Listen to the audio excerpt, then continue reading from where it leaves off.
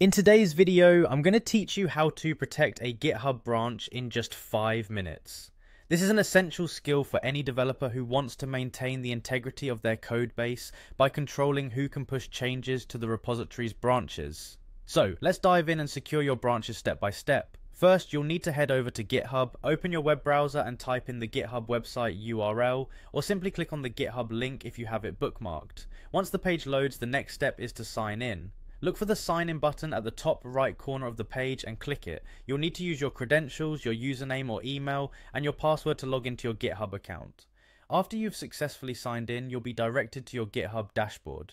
This is the main hub where you can see all your repositories and related activities. From here, choose the repository where you want to implement branch protection rules. It's usually listed on your main dashboard under your repositories section, but you can also find it by using the search function if it doesn't immediately appear.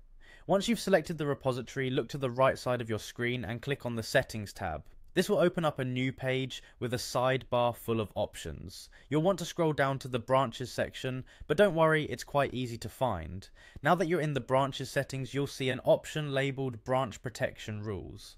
There will be a button somewhere around there called Add Rule. However, our focus here is the classic branch protection, so go ahead and click on the button that says Add Classic Branch Protection Rule.